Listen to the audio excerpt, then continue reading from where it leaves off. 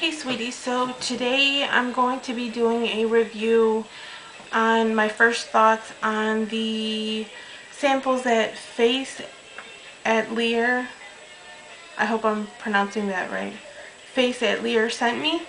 So they sent me 5 little samples, and the first one is the translucent powder. Then they sent me a foundation,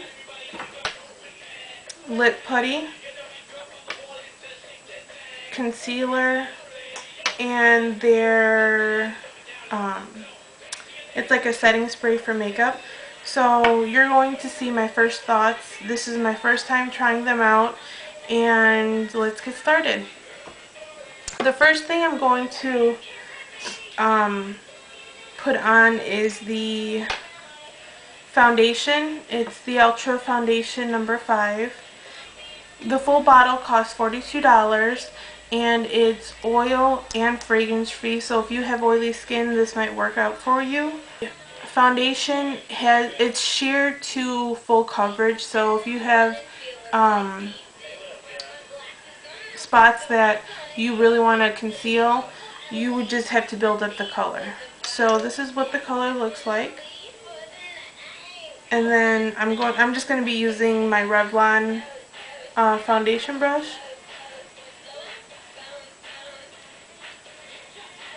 And then just dab it all over the skin, and then just blend it in. Now before I put the foundation on, I did put on a primer. So far, I like the consistency. It's very creamy, and it does feel light.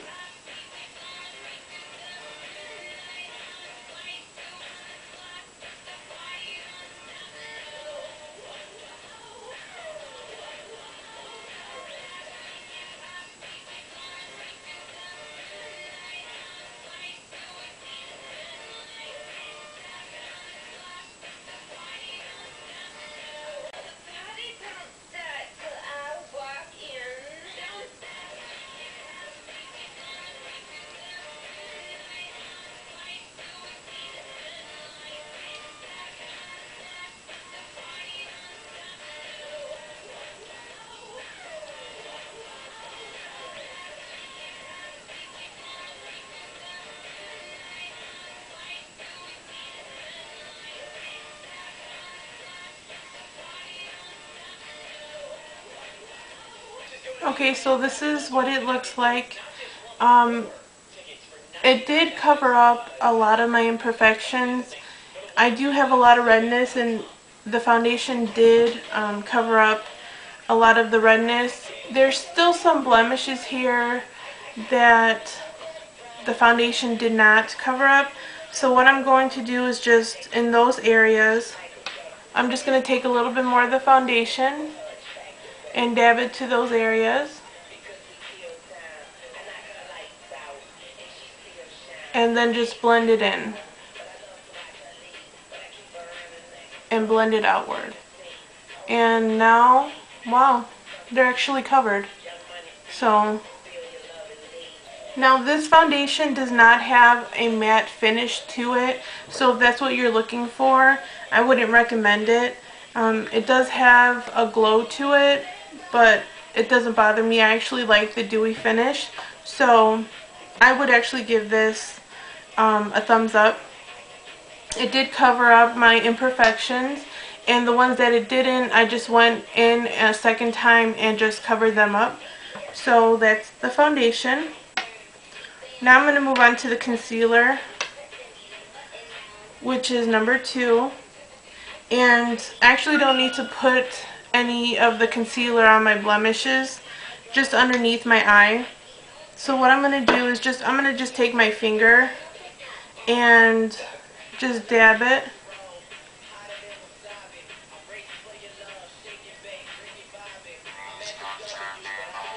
Okay, so this is what it should look like after the concealer, and I actually do like the concealer.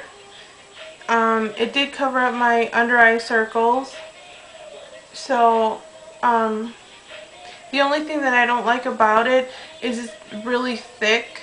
It's like a gel, well, more like a thick cream consistency, so it doesn't go anywhere. But the only concern that I do have, it might crease, but I wouldn't be able to tell you until later on. But I'm, gonna do a final overall in a few hours. I'm gonna go out, do some errands, and then I'll come back and let you know how everything held up. But yeah, if you don't like thick creams under your eye area, I wouldn't apply it there. It should, go well all over, your other areas. But for me, trying, the thick cream for the first time, I actually do like it. It did, do its purpose in concealing under eye circles. The next thing I'm going to do is the translucent setting powder. And the full size costs $32. And it comes in 3 shades. It's translucent, light, and medium. So this is what it looks like. This is the translucent.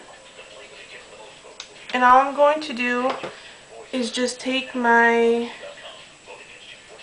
face brush. I'm using the Sigma 150, SS 150. So I have a little on there, and then I'm just going to dab it and work it into my skin.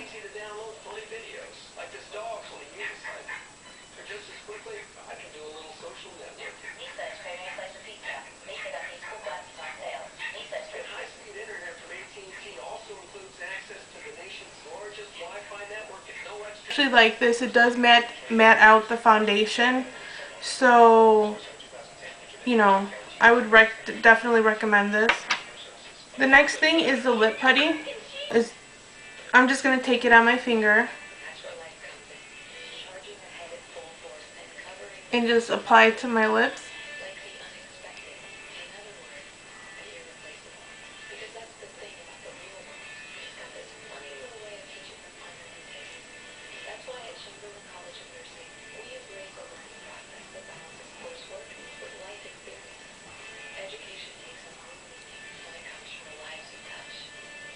This is a very rich formula.